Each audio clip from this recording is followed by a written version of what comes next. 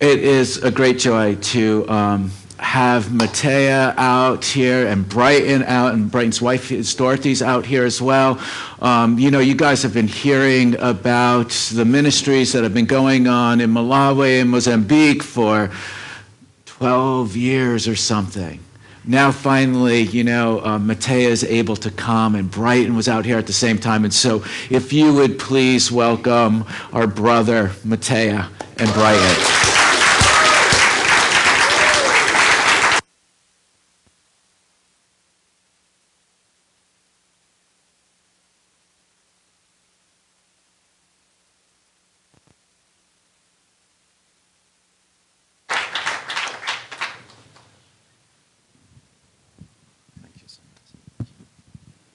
Hallelujah. Hallelujah. Hallelujah. Amen. Jesus is good. Yes, and what we know? All the time. How his own say? Ndiyankhula chichewa. I'll speak in Chichewa. Chamba ndingoyankhula pang'ono za ineyo.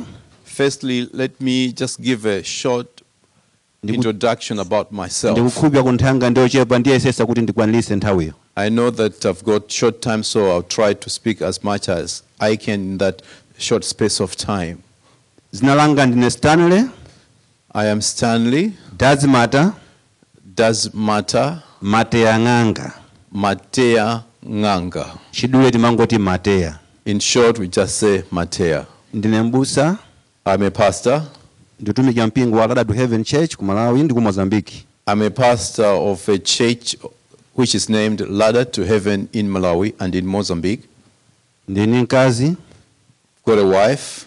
Ndi ana ochepa 9 okha basi. I've got some few children, only 9.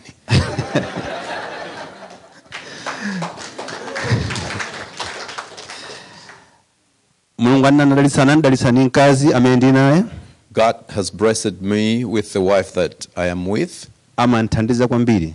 She helps me a lot. Amagwira ntchito yabwino samene magwirira. Does a lot more than I can do. Ndi munthu amene akugwira ntchito yakulu kwambiri ngakhale ne palibe. She still works very hard even though I'm not present. Sindikudandaula ngakhale ndili kuno ndikudziwa kuti ali konko. Even while I am here, I am happy because I know that she's doing a lot. Muzinthandiza kumpemphera mkazi ameneyi. Please help me pray for my wife kuti akhale moyo otali. So that God can give her long life. Akhalibe nthandizo moyo wanga. So that she can be a helper to me. Amen. Amen. Ndingoyankhula pang'ono za utumiki umene tinawo. Just a brief introduction about the ministry we have in Malawi. Kudzera kumpingo umene tinawo komanso ndi utumiki wina wapadera. From the ministry that we have, naida mwayi kwambiri. I was so blessed. Tadzala mpingo ku Malawi komanso tadzala mpingo ku Mozambique. We have planted a church in Mozambique and in Malawi. Timasolekera zambiri zotumikira nazo uthenga wa Mulungu. We needed so many things to help us serve God. Koma ndimathokoza Mulungu. But I thank God. Chifukwa cha inu abale muli konkuno. Because of you, our brethren here in the US. Ntchito yayikulu imene mumagwira. For the tremendous work that you do. Ndikudziwa si John payekha ndi gulu imene amabwera nayo. I know it's not only Pastor John and the team that comes to Malawi. Koma chifukwa cha inu abale mulipo enu. But because of you who support him. Ngakhale inu mumakhala konkuno. Even though you are here. Kwa manja anu ku Malawi amafika. But whatever you do is not in Malawi. Hallelujah. Amen. Manja anu ku Malawi amafika. Whatever you do is also seen in Malawi. Ambuye akudalitseni koposa. God literally bless you. Mwadalitsa muzambiri. You have blessed us in so many things. Mwadalitsa ku maBaibulo. You've given us Bibles. Ngakhale zovala zimene amayi mumasoka mwadalitsa nazo. And even some of the clothes that some of you women make, you've given us. Komanso mbale wathu John pamodzi ndi mbale wathu Lu adalitsanso ni mawu nthawi yayitali. But our brother Pastor John and Lou, they have really been helpful to us in teaching of the word. Komanso munyengo imene mukanthawi kochepa ngati kadutsaka. But also during the past season that we have just passed by. Ndi vuto ya kusefukira kwa madzi. We had floods in Malawi. ndikudziwa m'bale wanga John anakufotokozerani. I know that my brother John told you about the floods in Malawi. Ndikumva kudzichepesa kuti ndikuthokozeni I feel so honored and humbled to thank you pa ntchito yakulu imene mwagwira potithandizira ife ku Malawi. for the great work that you've done to help us. Kwa anthu amene simunawaone simunayankhule nawo koma kuthandizo lanu limafika. To the people that you never saw, even spoke to them, but your help was in time for them. Ambuye akudalitseni. May God literally bless you. Pizani kuwapemphera anthuwo. Please continue praying for us Mavuto awo sanathebe. because many are our problems. Boma ya Malawi ikuyesayesa kuti anthu achotse Malawi government is trying to do their best kuti abwezere kumalo kwawo. to move these people from low flooding areas to upper land. Amangoyankhula pakamwa pawo koma sakuchita chilichonse. But as you know, politicians, most of the times just speak and most of the time don't do half the things that say. Amen. Amen.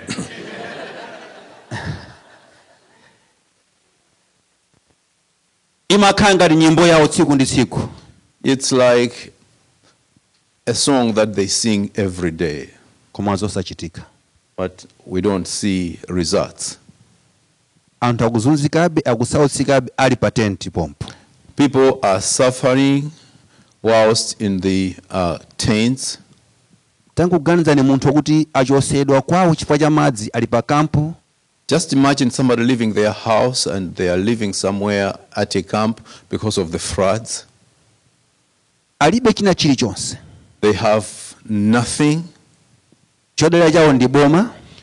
Their only hope is help that comes from through the government Ndi mabungwe ena.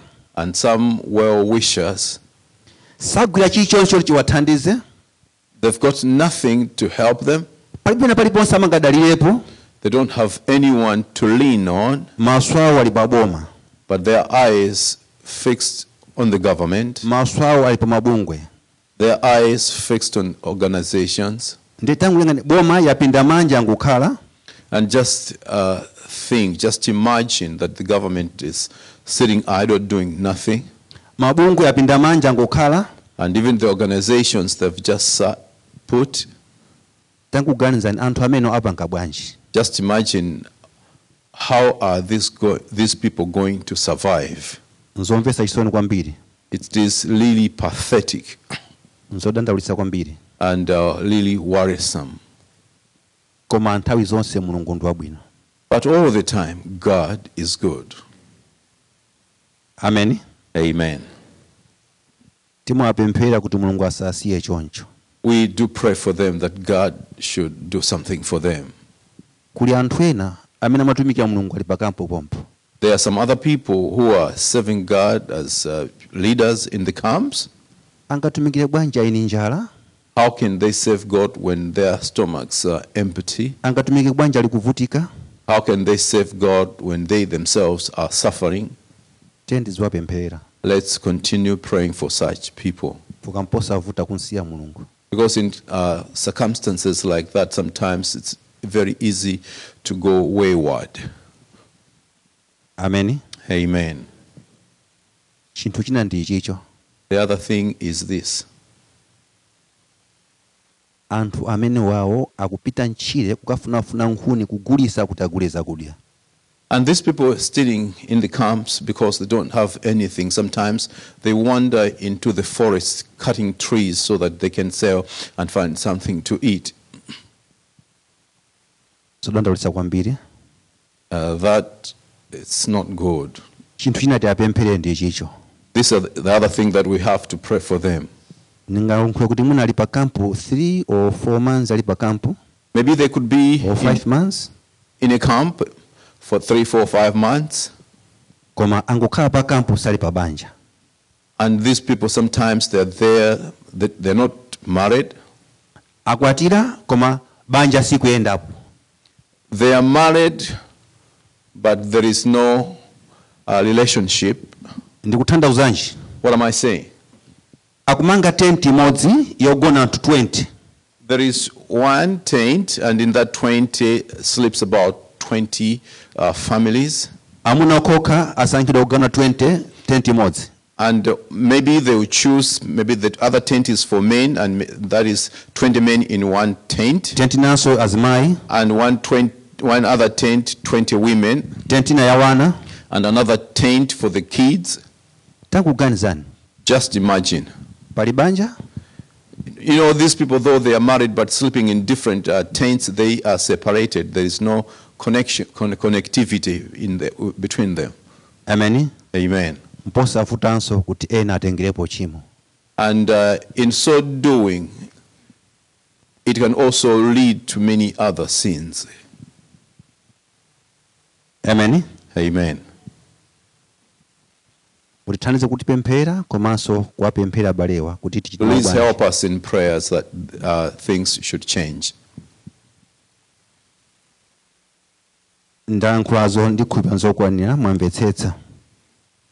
I think that what I've spoken, though very little, but it's enough, and he who has got ears have heard. Pempho lathu My prayer ndi pemphero lanu. and my prayer. Palibe chilichonse chabwino choposa pemphero. There is nothing so important than prayer. Mupemphero In prayer, mu chilichonse. there is everything. Amen. Amen. Ambuye adaliseni. God bless you. Masanano ndigawana nanu mawu pang'ono. This morning I want to share you a word of God. Mawanga ndiochepa chifukwa cha nthawi koma ndiyesesa kuti Ambuye andithandize. I've got a short message, but I'll try also that God should help me. Nditawerenga mawu After reading the word of God, zinandikhudza kwambiri. I was so touched. Ndinaona ukulu wa Mulungu. I saw the glory of God. Ndifuna ndigawane nanu mawu okhudzana kuti bulu. I want to talk to you or share with you the word entitled the donkey.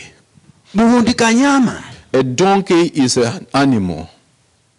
Sinamvepo kuti kali kubucha kakugulisidwa sinamvepo. I've never heard that people eat donkeys or they put them in the butcher stores. Sinamvepo kuti munthu akweta muna 1,000 or 100 sinamvepo. Never heard that one is keeping maybe 1,000 or more. Kangukhala kanyama kumakopanda ntchito. It's just a burden animal, maybe useless animal. Ntchito yake imene amagwira yochepa yongonyamula katundu basi. And the work that the donkey does is a little job, just culling or pouring off amawengera za nyama imene iyo. Nobody thinks about the donkey.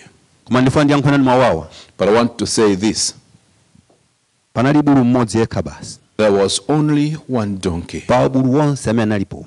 Out of all the donkeys that were there that time. Amene ali bulu wamwayi. And that donkey was so lucky.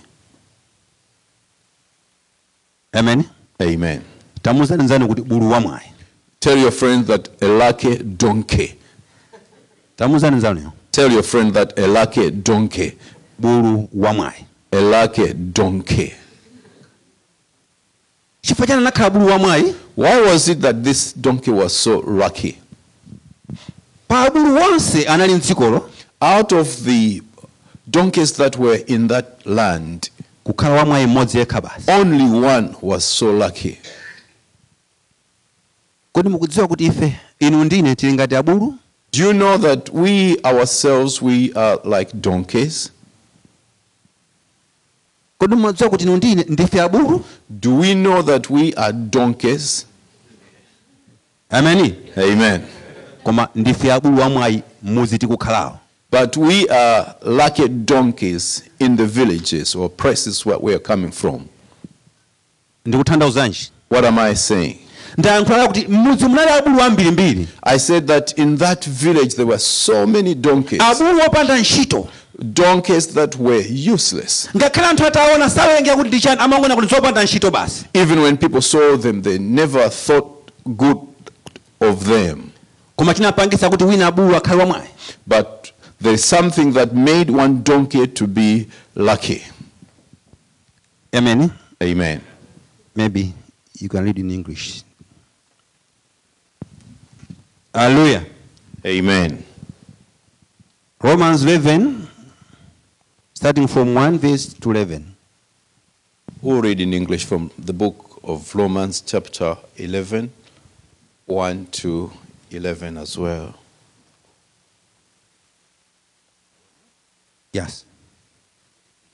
Israel is not cast away. I say then, God has not rejected his people. Has he? May it never be. Yeah, Romans? Yes, yeah. Yeah. Thank you. Just read the whole. I'll read again. Israel is not cast away. I say then, God has not rejected his people. Has he? May it never be. For I too am an Israelite, a descendant of Abraham, of the tribe of Benjamin. Just leave it there. We're not going to read the whole chapter. Hallelujah. Hallelujah. Tamvanich. Listen to this. What is the word saying? He did not leave even one. Amen. Amen. He chose each and everyone to partake of this grace. But it takes only those that are lucky. As all the donkeys were in the village, the donkey that was even counted never did any job. But Jesus said, go into the village and you will find a donkey. A donkey that has never done any work. And bring that donkey and bring it here. Jesus never spoke about all the other donkeys, but the only donkey. A donkey that never did anything. In short, I would say a useless donkey. Go bring that donkey. Bring it. Jesus was on a journey to Jerusalem. Let's hear what happened to the donkey. As Jesus was going to Jerusalem, and when people saw Jesus coming, they took off their clothes and laid them on the ground and took olive palm branches and laid them down. Just imagine. Jesus never set his foot on the clothes, and Jesus never set his foot on the palm branches, but a useless donkey was the one walking on top of their coats, was the one walking on palm branches. Why is it that the donkey had the privilege of walking on the clothes? Why did he walk on the olive branches? And I hear that people were singing Hosanna, Hosanna to the Son of David. They were rejoicing that the Son of God is coming. Everything that they were doing in honor and praises to the Son of God. But the Son of God never set his foot on the clothes or on the palm branches, but the donkey. Don't you know that you are a lucky donkey? Amen. Amen. Before we were born again, we had so many other names. But we are no longer called by those worldly names. Because of what? Because we are a lucky donkey. We are carrying Jesus and we're walking with him. People does not see you the way you were before you got born again, but they're seeing Jesus inside of you. Hallelujah. Hallelujah. We have got names or nicknames that people gave us. Maybe because we were drunkards. Maybe because we led a very loose life. People gave us names that were meaningless. But because of Jesus, all those names have been removed. People, when they see us today, they don't see us the way we used to be. They are seeing Jesus in our midst. We are receiving all the praises and all the glory because of Jesus. Just imagine a useless donkey like myself, that I don't speak in your mother's tongue language, a poor like a church lat, but because of the Jesus that I'm carrying, I can come and stand before you. I'm coming here to the land of the free and the redeemed, and not because of school, not because of money, not because that I'm famous, but because of the Jesus that I'm carrying. Don't you know that you are lucky?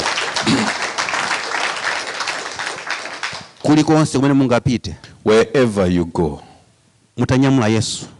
carrying Jesus, you will receive the glory that Jesus gives you. People will not see where you're coming from or what your education is like, but they will see Jesus. Just thank God because of that. That today, you are as you are. You know your backgrounds. You weren't connected with others. People did not like you in your communities because of your habits and the way you lived. But today, because you have allowed Jesus to be your Savior and walk with Him, you have got good and glorious names. God should be praised. Amen. Amen. Did you ever think, or do you know, that you are a lucky donkey? Hallelujah. Hallelujah. Beginning to know today, know this, that you are lucky. There were so many others with great names and well known, but because they don't know Jesus, they are unlucky donkeys. There are so many highly educated with masters, PhD and all those, but because they don't have Jesus, they are so unlucky. What am I trying to say? Where I am coming from in Malawi, yes, there are so many people there with high education, professors and doctors. There are others who are also rich, but they've never had a chance as I have today to stand before you. Who am I? But the one who is inside of me. Amen. Amen. Paul said these words: to die or to live is gain, but to be with Jesus I count it joy. Philippians 1 verse 21. Philippians chapter 1 verse number 21. Tell your friend one sitting next to you monyadira in a joyful way, ndine bulu wa mwayi. I am a blessed donkey. Hallelujah. Hallelujah. Hallelujah. Hallelujah.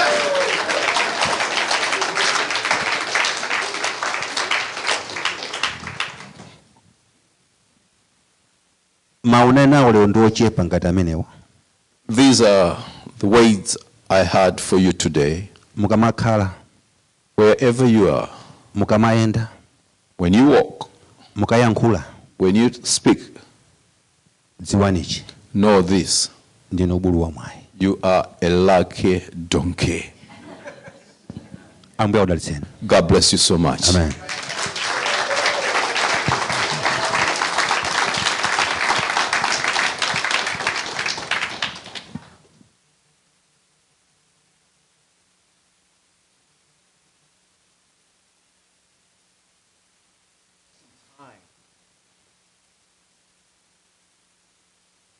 Pray later for you.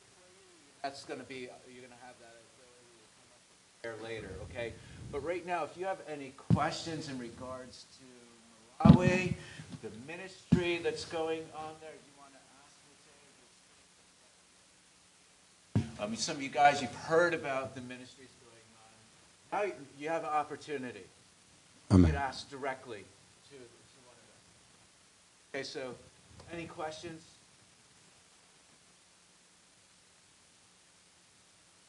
Yeah.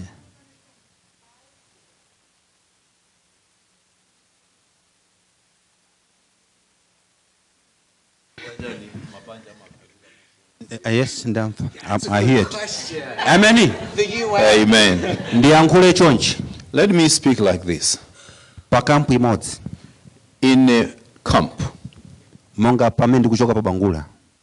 like where we're coming from, Bangula, Pali anthu okwana 5,000. there are 5,000 people. 645. 645 persons. Mabanja 2,000. And 2,000 families. 145. 145. Mabanja. And those are different families. Tangu ganizani. Just imagine Ndi matenti angati kuti apasule wonsewa. if each one of them were to be given a single tent, how many tents would that be? Chimapangitsa kuti muna chifukwa cha malo achepe pang'ono futi matenti akhale okwanira ndi malo alipo. And it is because of that that they mix families, like let's say husbands alone in one tent, so that they can do with the little that they have. Ndikupa mwamvetsa hapo. Understood on that one? Good. Let's go. All right. Anybody else? Yes, Peggy.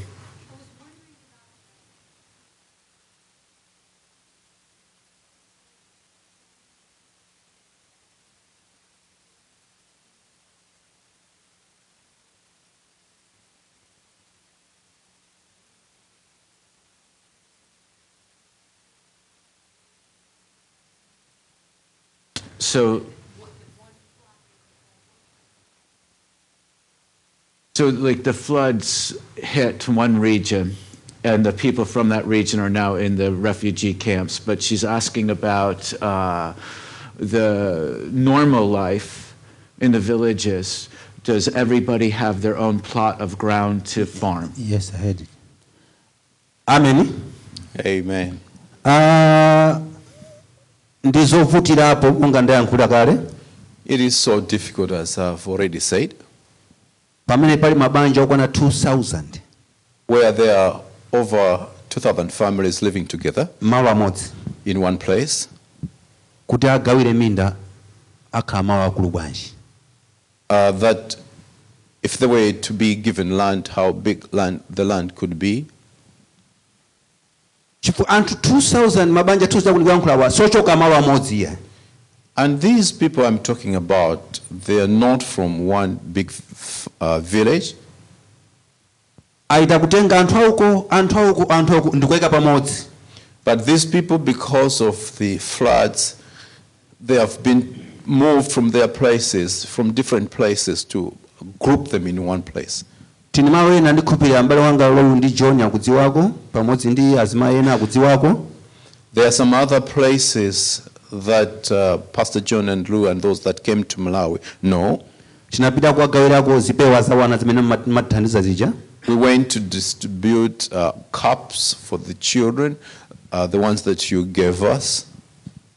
Ndi mudzi wokulu kwambiri. It's a big place. Koma mudzi wonsewo unatha. But the whole village was swept away. Anthu ena analuza miyoyo yawo. Many people lost their lives. Anthu amene anachita mwayi otengedwa amatengedwa pa ndege anthu amene anachita mwayiwo. Those that were lucky, they were airlifted. Ndi amayikidwa kuntunda kumene kunali ngati ku camp kokhala anthu onse. They were put at a camp in an upper place. Zikuoneka zokhweka funa ndikuyankhula koma zinali zinthu zovuta kwambiri. Looks very easy as I'm speaking, but then it was too difficult. Tangoganizani munthu alipo mpano koma atazungudwa ni madzi kunako konseko kothawira kulibe. Just imagine you are surrounded by water. Si madzi oti choka pano ndi apo kwa madzi limuna 3 kilometers, 4 kilometers, 5 kilometers. And it's just like you are on an island whereby maybe you've got a radius of maybe 5 kilometers and then you're just in the middle.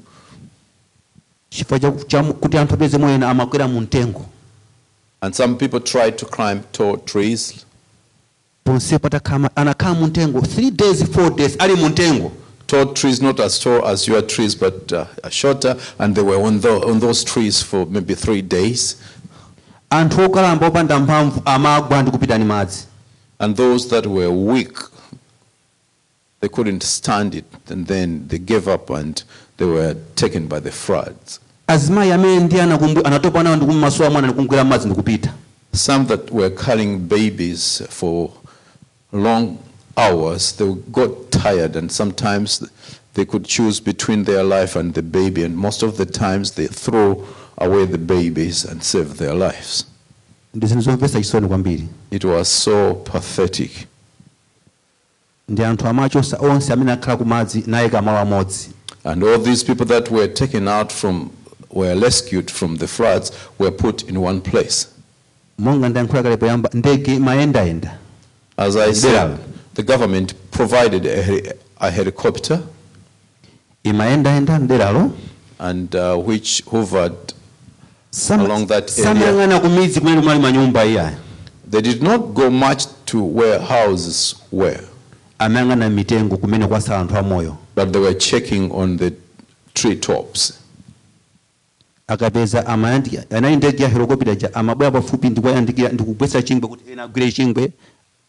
they used to come over them and throw them maybe a net and a rope so that these people could climb on them onto the helicopter and then to the dry ground.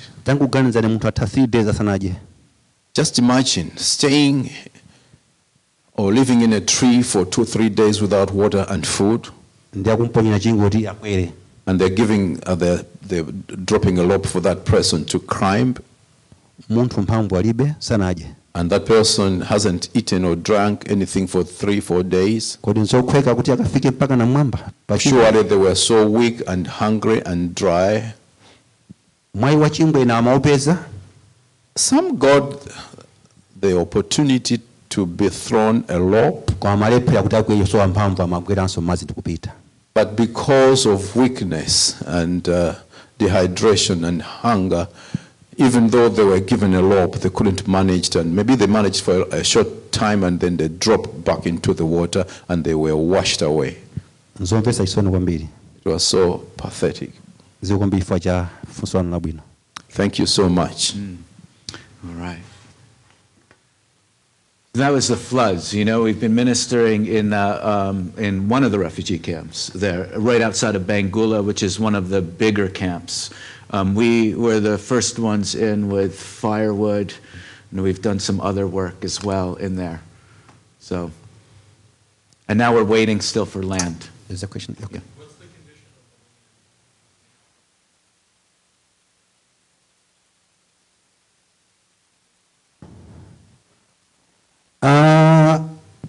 monse mwambimu madzi apita. Wherever it was flooded, now the water has receded. Koma nyumba kulibe. But there are no houses. Munda kulibe. And there are no gardens. Muntu ali pa kampu akuita kujesedwa. And the people, they are in a camp. Akuita kupaswa zakudya. And they are living on handouts. Ndiye akuda kuti abwere kwawo kumene anachokera. And now they are being told that they should go back. Akakhala pati. If they were to go back, on what are they going to live? Poti nyumba kulibe inapita ni madzi. Because going back to a place where there is nothing, akadya chani? What are they going to eat? Poti munda unapita ni madzi. The garden was washed. Nzovuta kwambiri. Difficult. Yeah. Yeah.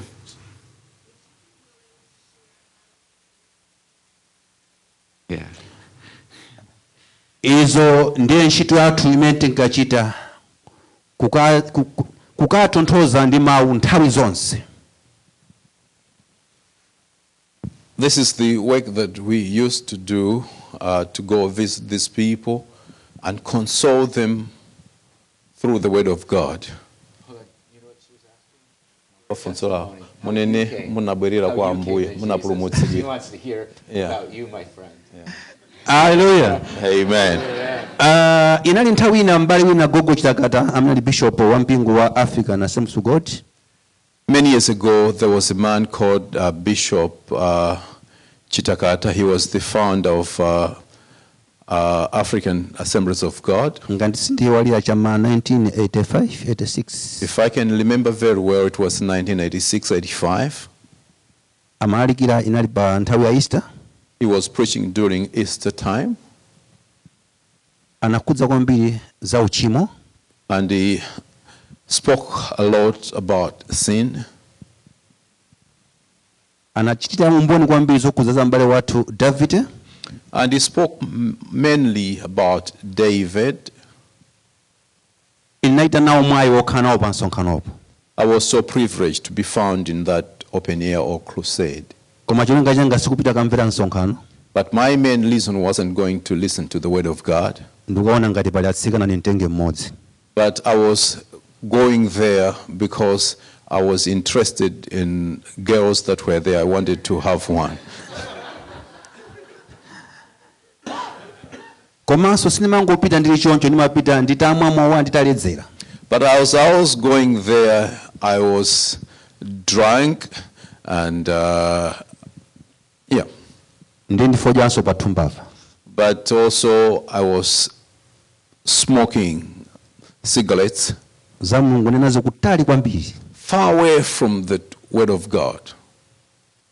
Koma ntakhala pafupi ndi bishop oyo. But as I sat next to Bishop Jerry Chitakata, nditamva akulalikira, hearing him preaching, zinandikhudza kwambiri.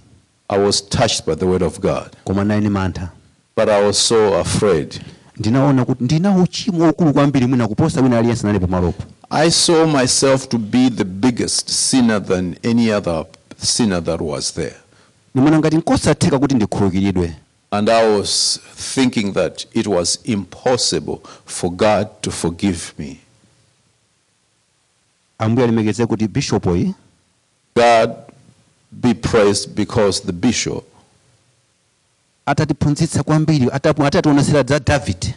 After teaching us and showing us the life of David in the Bible, anali munthu woyipitsitsanso kwambiri. That David did a lot of things. Anali wakupha. He killed. Anali wachigololo.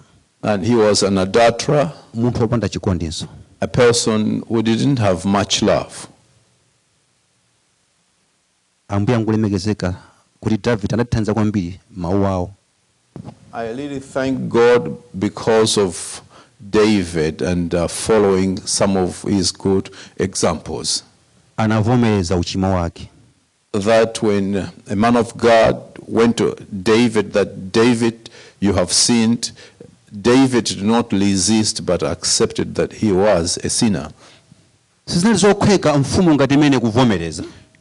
It wasn't easy when Nathan came to David that you have sinned. Then on my own, I started thinking that if David was a king and then he humbled himself, a big king that had much power, person who had soldiers, a person that everyone revered, but humbled himself and accepted and repented before God. What's more with me, just a simple man like me? It made me to have a spirit of humbling myself. And I went before the feet of the bishop. And I asked him, please, can you pray for me? I have sinned before God and did so many sins. Can I also be forgiven as David was? He said yes. This is the words that he spoke from the word of God. Psalm 34 verse 18. Psalms 34 verse 18.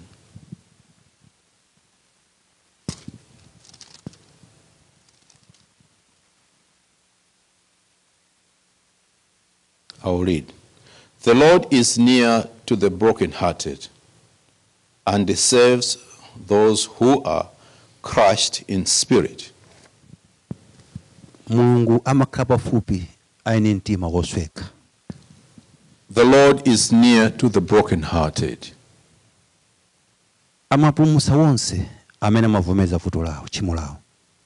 And he saves all those that confesses their sin.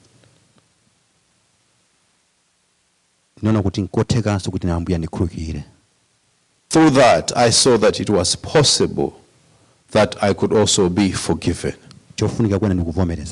But the most important thing for one to do is to confess their sins. That I am a sinner before the Lord. Please forgive me. Let me be like what David did when you forgave him. Let me be one of those that are privileged before people. Amen. Amen. Thank you so much. That is my little testimony. Maybe there might be somebody with a different question. Yeah. You know what? Lucky donkey. You know, I love it. I am a lucky donkey too. And you know, it's all because of Jesus. And just like Mateya was sharing, you know, here is a man who came and stood and spoke the word of God, and his heart was touched by it.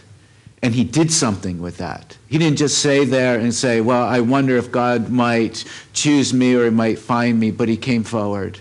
And he came to that man and said, what do I need to do? Will God be one that will forgive me too? And the answer is yes to that. It is yes. But a person has to come. A person has to receive. You can't receive something that you're not willing to come and take.